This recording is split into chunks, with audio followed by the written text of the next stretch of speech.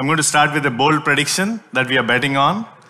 B2B cloud software will be dead by 2030. It kind of feels weird we say that because that's the business we are in. And then the answer first is the next generation of enterprise software will be autonomous software. So the best way to think about future is always look at history. And history gives you a lot of clues of what's to come. So I'm going to rewind a bit to talk about the evolution of software. So if you go to the 1950s, we think of this as the age of paper, typewriters, and filing cabinets, right? This is probably how many of our parents and grandparents did business. You print a purchase order, print a sales order, and then you stack it in a file cabinet as a record. And then the next stage of that was the 1980s, which was the IBM mainframes. Many of your companies probably built software, paid for it. It was the green screen terminals. It's the same stuff. Whatever was paper became digital. And then the 2000s is where I started my career as an SAP developer, is the age of SAP on-prem. The biggest value proposition was instead of each of you needing to build your own software and incur millions of dollars of cost, you could just go license a packaged software and then use it versus building.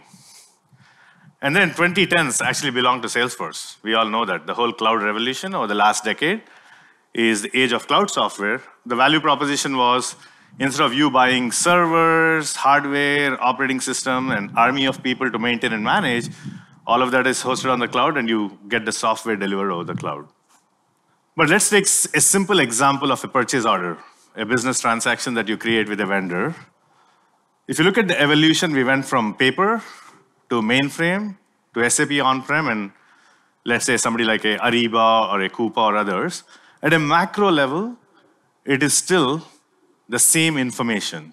We went from huge shift from going from paper and filing cabinets to electronic systems of record, but the core business process is still create, read, update, delete of information records. When I started my career at SAP, I was kind of surprised that every transaction was VA01, create sales order, VA02, change sales order, VA03, display sales order.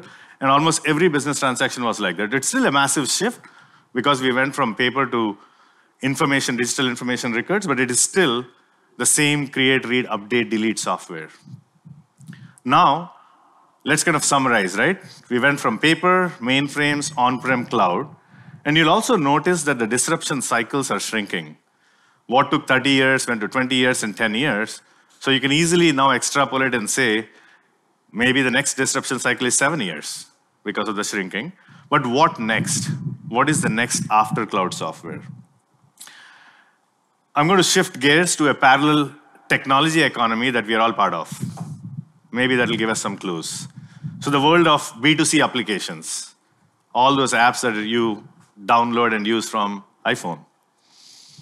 So these are the top B2C applications: Facebook, Google Maps, LinkedIn, Pinterest, Amazon, Netflix, and Uber. These are all part of our everyday lives. They were not part of our everyday lives even a decade ago. We take it for granted today. Let's take a simple application like a Google Maps, which probably many of you used coming into the conference this morning. But if you think about what is happening under the hood, it is a data-driven, intelligent navigation system.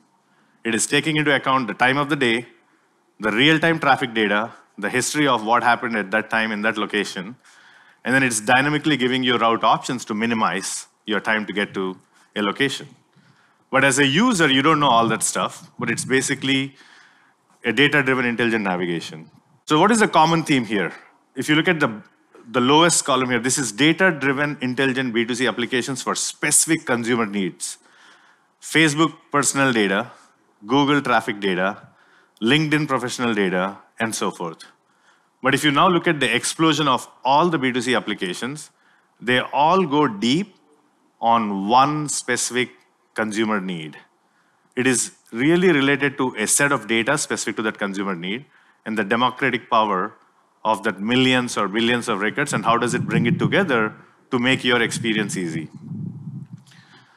Now, switching back to B2B software applications. Whether you are a user in some remote part of the world, literally in a village, let's say, to sitting in the corporate office in New York, what you see on the left is the end user experience that they're going through today. They all have mobile phones, smartphones. They're all using these applications on a daily basis. But when you go to work, you're still doing the create, read, update, delete in a gray screen in SAP. So this is two parallel economies, exact same users.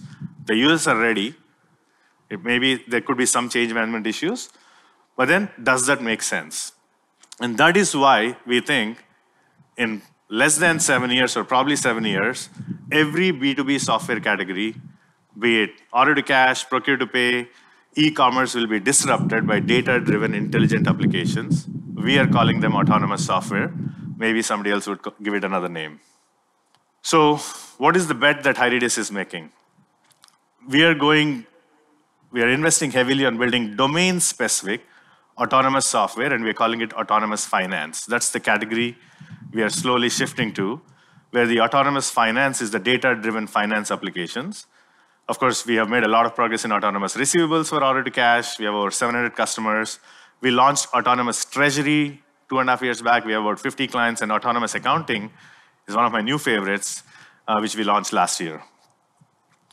So what are the building blocks of an autonomous finance application? The core foundation is the domain-specific big data. If you think about the inspiration from B2C, the layer after that is the intelligence layer. How do you work on the data through a massive set of data with a set of algorithms, and then deliver a unique experience to users, which I think it's a long way to go.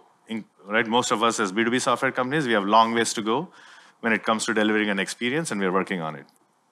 So to summarize, we have today about 13 plus AI use cases for order to cash. You don't have to understand the details, but if you're interested, you can. But from credit to collections, and we're continuing to invest more and more. This is fairly complex and advanced R&D stuff that we are doing. All right, with that, closing, we think B2B SaaS will be dead. Autonomous finance is the next generation of software, but you will keep us honest based on speed to value. Thank you.